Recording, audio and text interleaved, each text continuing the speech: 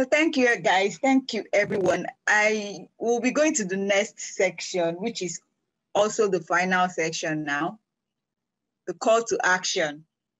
And we'll be bringing in Franca Sulem and also Marialice to usher us into that space of calling us all to action concerning digital citizenship, bringing it to the classroom.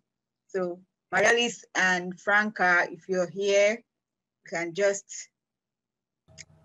come in. Franca, are you here? Yes, I'm here. Hi, Franca. Okay. Hello, Marialice. Hello, men confidence. So I'll Hi, Franca. How are you?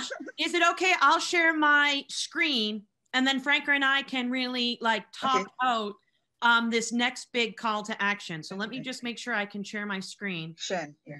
And then no one make fun of all my tabs that are open. All right. Here we go. Can you see this?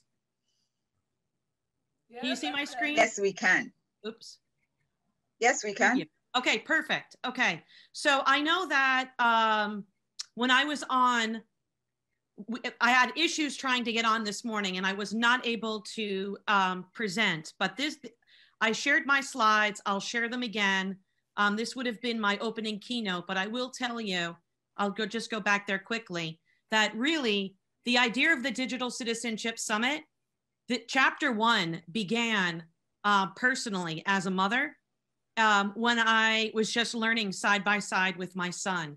And what happened personally happened simultaneously because I was a faculty member at a university, at the University of St. Joe's, working with both undergraduate and graduate students. And this idea of learning side by side.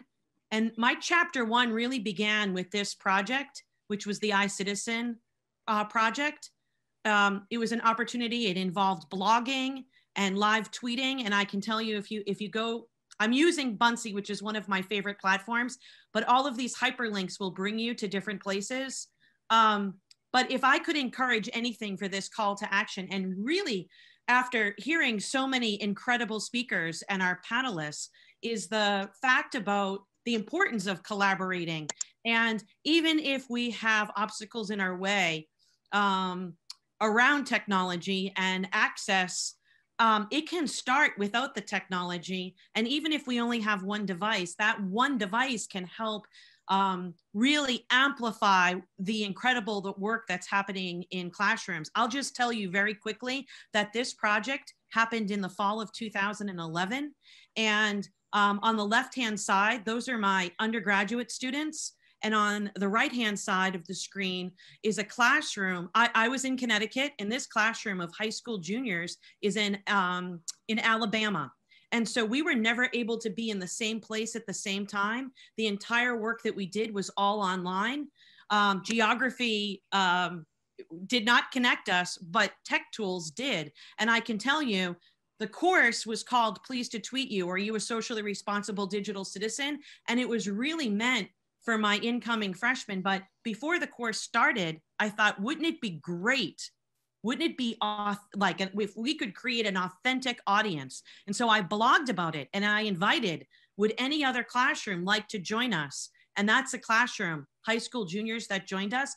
If I were to say anything, it is those connections that will really continue to help move our digital citizenship movement forward.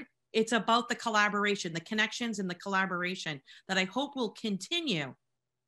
I didn't get to show this, but this is what it looked like in 2017 for our Digcit Summit when we were actually there. And it was this was just a wonderful memory of walking, a walk down memory lane. And Kemi, if you're still on, here we are. I was able to meet Kemi actually before at ISTE, before we actually got, that was in June of 2017. And then this picture right here with my son was then the following month in July 2017. All of these will be, you can have a walk down memory lane when you have this. And I will just go quickly, but I feel like to sum things up, my own journey started with digital citizenship. I know that we shared the 9 elements and Mike Ribble, and it has evolved. When we began, we were in a very reactive place. I'm very happy that it has evolved into a more proactive, where it's not a list of don'ts. It's really focused on a list of do's and the 5 new pillars, and to make sure that you have an opportunity to look at the Digcit commit. But as I shared earlier this morning, I've gone from Digcit commit to Digcit impact, which is really focused in on action. And this is perfect with Franca, where we have this call to action. And this is our roadmap, our Digcit impact roadmap that we use with school communities around the world, so that learning, and this was even pre-COVID, learning didn't just happen in school. It happened at home, at play, at work. It has a very intergenerational approach where we are willing to learn alongside each other. I know that this morning I talked about, we don't want to talk, having an expert, usually you'd have an expert come in and talk at you, whether that was students or parents or teachers in a professional development. This roadmap really expands that. From talking at anyone, we really are moving towards learning with you side by side. So our call to action, I'll go really quickly. This is what it would look like in action. And where you can find us, I'm going to go back to this slide in a moment. But Franca, I want you to share about this SDGs, because we put on a Digcit Summit Cameroon, and as a direct result, we had a Digcit SDGs award. And this video, and I certainly can show it, but I'd love to hear from Franca, because she was on the ground making it happen. It was like identifying real problems and solving them using the global goals. So Franca, you want to just share your perspective about the Digcit Awards in Cameroon and why we want to do this in Nigeria as a direct result of today, as our call to action? Effectively, Auntie Marialice, summits like Digital Citizenship Summit help us develop a digital citizenship mindset. I first came across the Digital Citizenship Summit in Nigeria, and it was a transformative event for me. And at that time, there was a lot of hate speech in Cameroon. So I said, let me come and do it too in my country. And so we coined the Digcit SDG project and also the Digcit SDG Awards. Our aim was to identify, unite, celebrate, and reward youths, leaders of organization, and even digital users overall who are using social media and information technology to contribute to the Sustainable Development Goals. As a friend put it, we wanted to use today's most potent tool, that's digital technology, to contribute to what the UN considers today's most urgent needs. That is the SDGs, the Sustainable Development Goals. And we also started these Digcit SDGs because we believe that one of the best ways to discourage what is bad is to encourage what is good. Can I say amen to that? Say that, that is it right there, Franca. Will you say that again? Yeah, the best way to discourage what is bad is to encourage what is good. So what we wanted to focus our energy on encouraging and celebrating those that are already using social media and technology for good, as a way of bringing in those who have been using it for bad to use it for good as well. And during these Digcit SDG Awards and the Digcit SDG project in general, we've been engaging them, putting them into partnership, because we know that unity is strength. And events like Digital Citizenship Summit and the Digcit SDG Awards unites them, to keep the idea going, the idea of positive use of social media and technology going. And so that's what the Digcit SDG Awards was about and how it was created.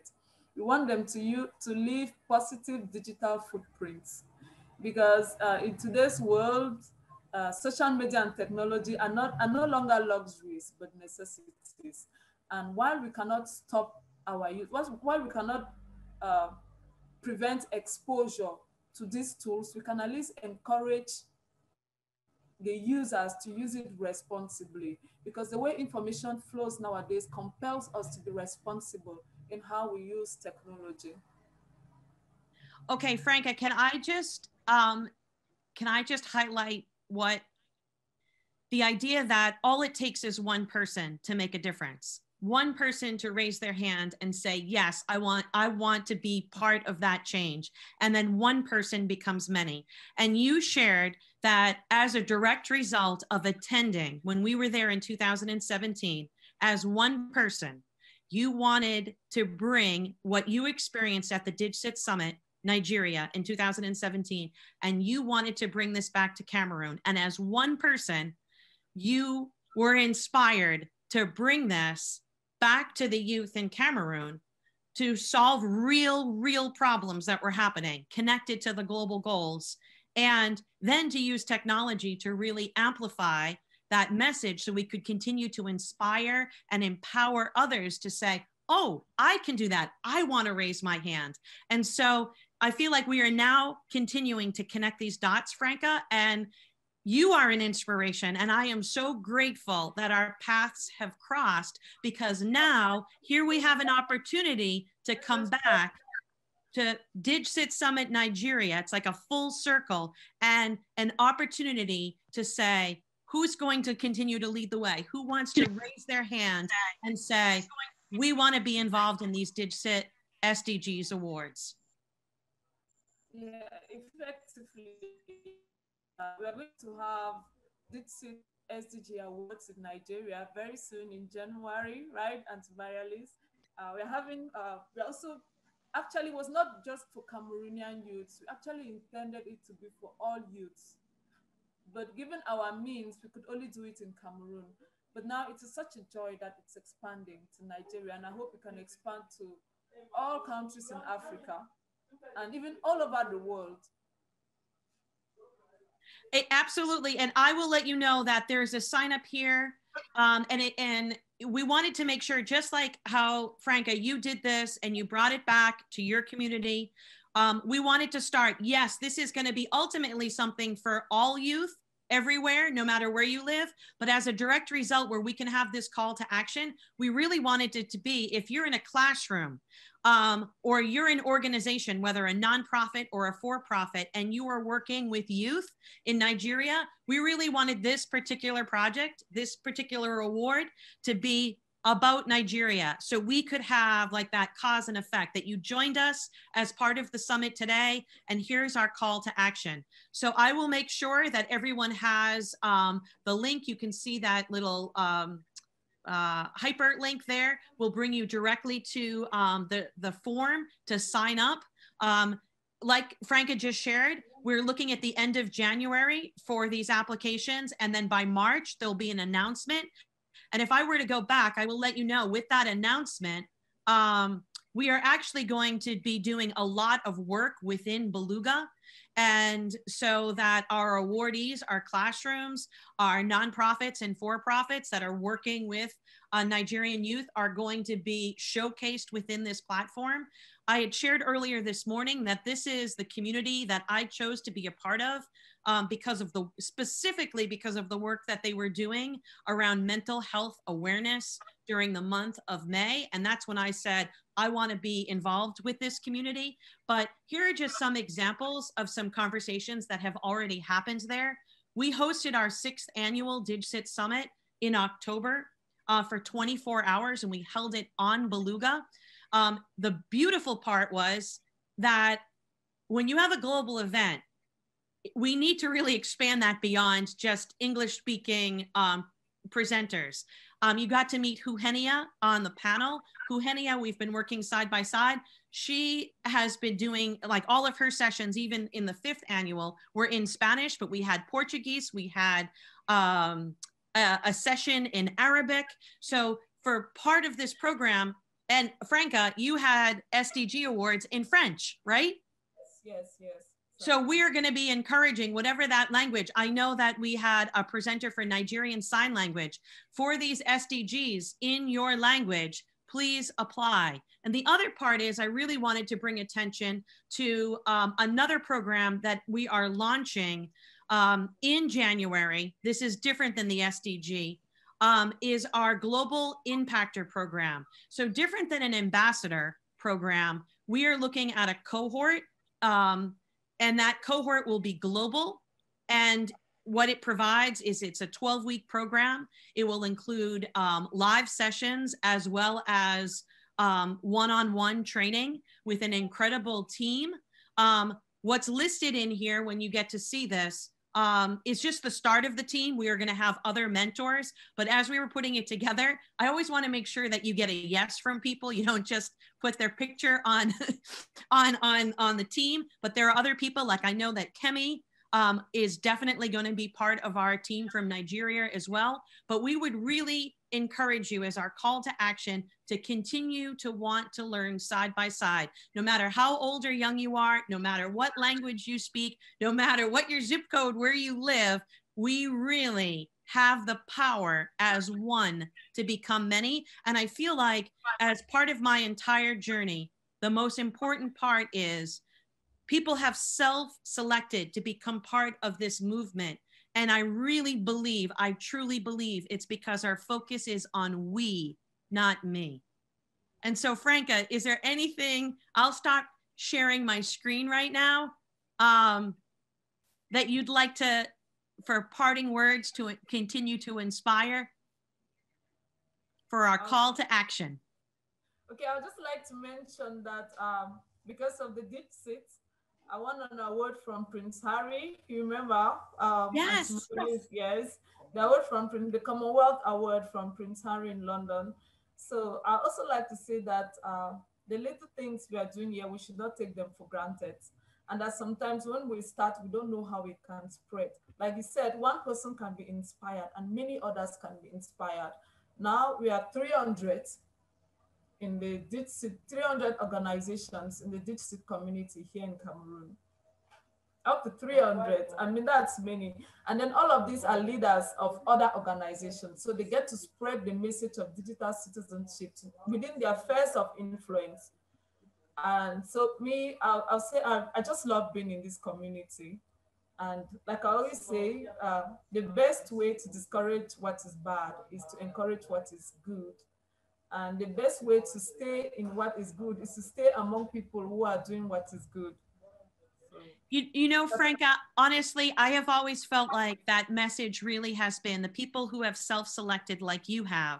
It's because you lead, you are deliberate, you lead by hand, heart, and mind. And that's really, you know, the purpose of life, whether that's we're online or we're offline, and our blended approach with hybrid learning. And you are a wonderful role model, and I am blessed to be learning and working beside you, honestly.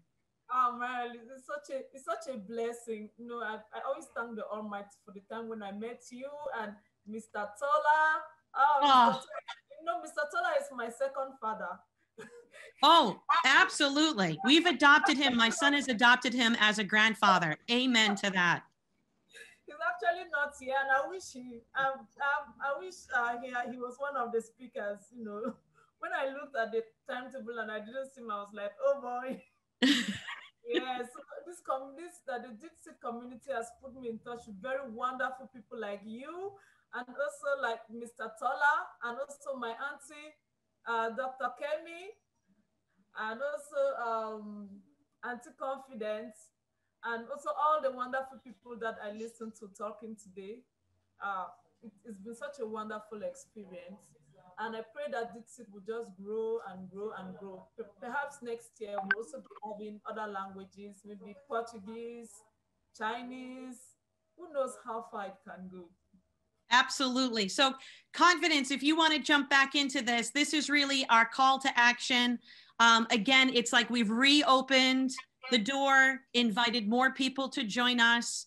And I'm really looking forward to what has just started, some more seeds that were planted today into going into the future, into 2021, what we will collectively do together. Okay, let me quickly say this. There's an amazing woman here, Mrs. Charity Babatunde. She might not know me, but I met her. She has been one of those strong voices in digital citizenship. But what can I say? Probably we are just yet to embrace it. Just a few of us in Nigeria, like Dr. Kemi and co, have embraced it. She is one person we all have to watch out for. Mrs. Charity Babatunde, she has been talking about this thing for years that I have known her. She doesn't know I follow her. She doesn't know anything about me apart from meeting her once at a school safety summit. So she's here. I want us to acknowledge her, thank her for coming here. She's an amazing person. She does what she does without anybody pushing her, or she just does what she does for humanity, for students, for kids, for everybody. So she's here, Miss Charity Babatunde. Please, let's reach out to her and thank her. She's an amazing woman. I can't stop talking about her. She's an amazing person. I know she's here. Ma, are you there? You succeeded in embarrassing me. I did. Where is this coming from? You know, it's such You don't know me, but I know you very well. I'm in shock. Honestly, I'm in shock. But it's my pleasure to do this because, I mean, I know that the world has gone digital.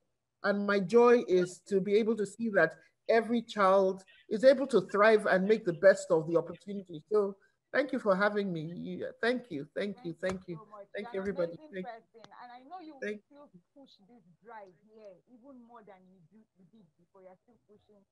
And you're just an amazing person. Thank you for being here. So Marialice, thank you. Just hold her by the neck. She's good at what she does when it comes to digital citizenship. So this is a setup, right? I love this. I love this because this is where we continue these connections. It's deliberate, it's meaningful.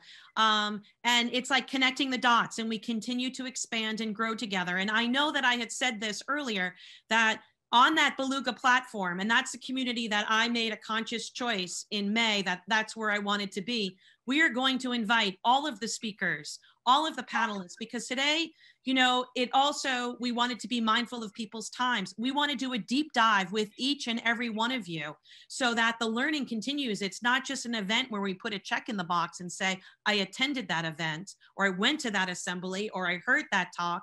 How can we continue in a very deliberate way to continue to learn together? So I can't thank you from the bottom of my heart that this is just a continuation. Thank you so much. Thank you. Thank you very much, Marialice. Thank you. So I think we all have heard it. We've heard from different amazing speakers. Our panelists are also some very group of intelligent. You know, I heard one statement recently said, sit with people who are winning, the conversation is different. And I was like, when I just got to this place, heard everybody talking, I said to myself, these are winners in their spaces. So thank you so much, everyone, for coming in.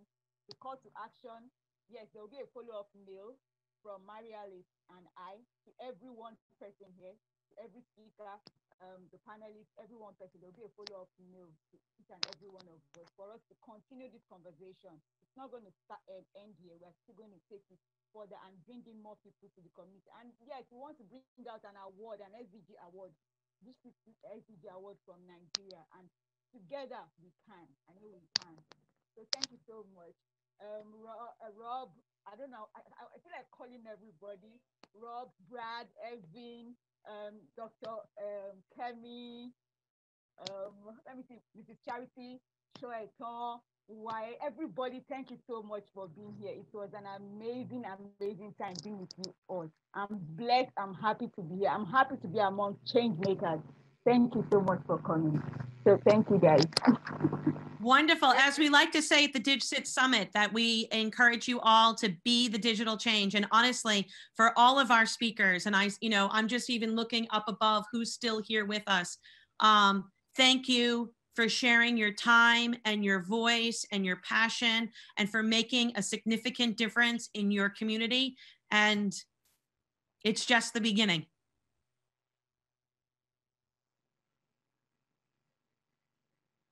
Thank you so much. Thank you.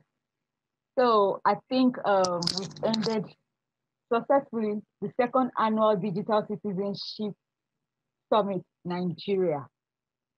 I'm proud of everyone here and I'm proud of myself. So I think we all deserve a round of applause for each other. Thank you so much. Thank you so much. Thank you, everyone. God bless us all. And bye. Do stay safe. Please stay safe wherever you are. Thank you so much. Bye. Thank you. Thank you so much. Bye. Bye. Bye. Bye, Evan. Bye, Cynthia. Bye, Eugenia. Bye, Rob. Bye, Uwaye. Mrs. Charity. Bye. Bye, Franca. Bye, Brad. Bye, Dr. Kenny. Jeff. I don't know. Bye, everyone. Thank you so much.